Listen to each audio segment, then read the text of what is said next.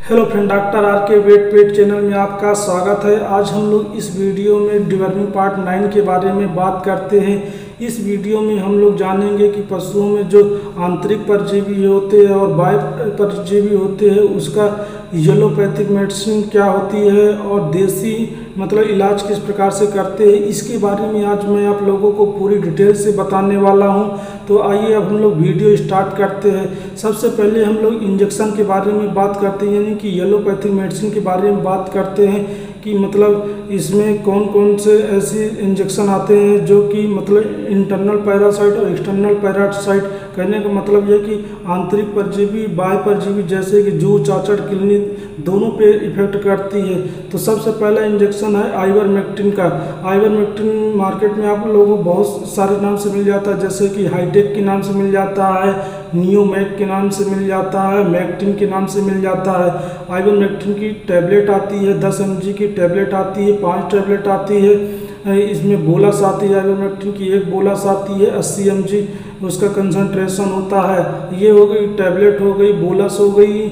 इसका oral solution भी आता है जिसमें कंटेंट होता है 0.8% वेट बाई वॉल्यूम के हिसाब से इसका कंसंट्रेशन होता है, या मार्केट में आपको 250 ml में मिल जाता है।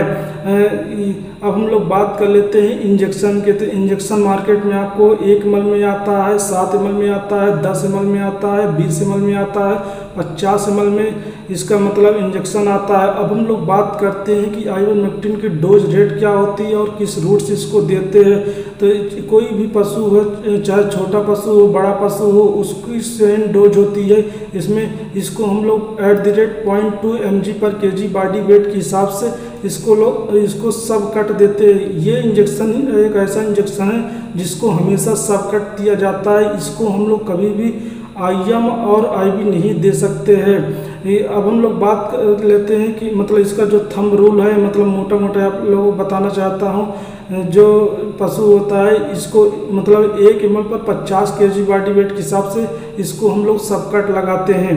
ये हो गया आइवरमेक्टिन यानी कि पहला इंजेक्शन। अब हम लोग दूसरा इंजेक्शन बात करते हैं क्लोसेंटल की। क्लोसेंटल की बोलस आती है, 1 ग्राम की बोलस आती है। इसको हम लोग सुबह खाली पेट दे सकते हैं।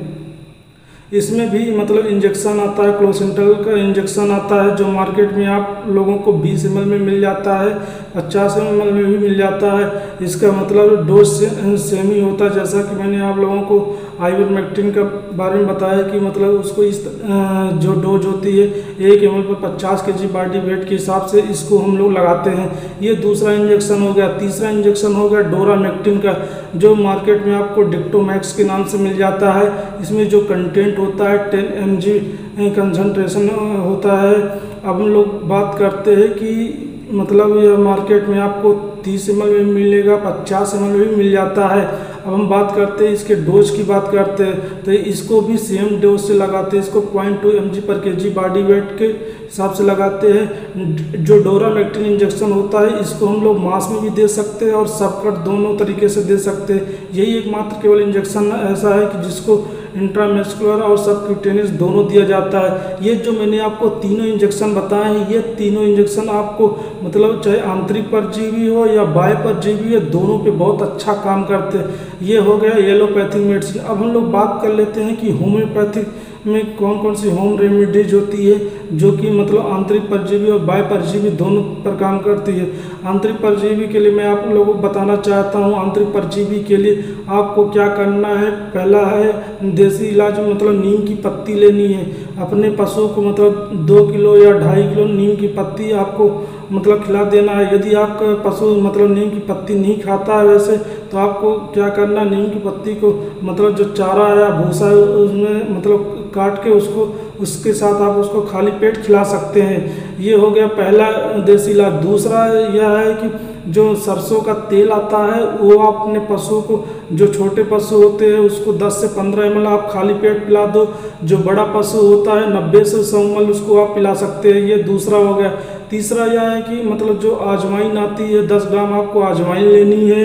आपको 10 मतलब अजवाइन लेनी है और पान के पत्ता लेना है, एक पान का पत्ता लेना है। पान के पत्ते को क्या करना है, छोटे छोटे टुकड़ों में आपको काट लेना है, फिर अजवाइन के साथ अच्छे से मिक्स कर लेना है। और मिक्स करने के बाद उसको आपको 3-4 गिलास पानी लेकर अच्छे से उबाल लेना है। उबालने के बाद आप ठंडा करके अपने पशु को हफ्ते में मतलब 2 बार पिला सकते हैं, या मतलब 7-7 दिन में मतलब महीने में आप इसको 4 बार अपने पशु को पिला सकते हैं। ये हो गया तीसरा।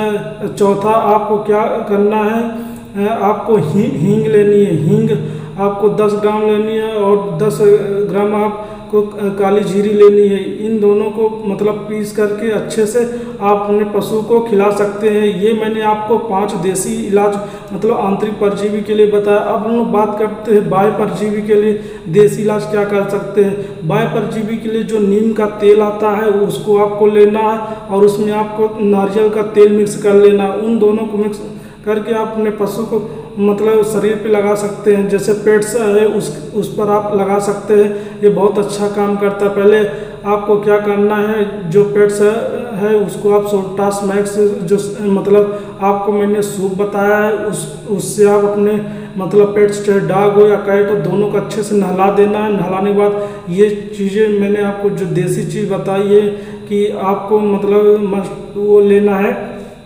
नीम का ऑयल लेना है और कोकोनट लेना है। दोनों को मिक्स करके और उसके ऊपर आप लगा देंगे तो इससे जितनी भी किलनी वगैरह होगी सब अपने आप ख़त्म हो जाएगी। इस प्रकार से हम लोग अपने मतलब पशुओं के ऊपर जो बाह्य परजीवी होते हैं, आंतरिक परजीवी होते हैं, उसको कंट्रोल कर सकते हैं। ये पार्ट 9 था।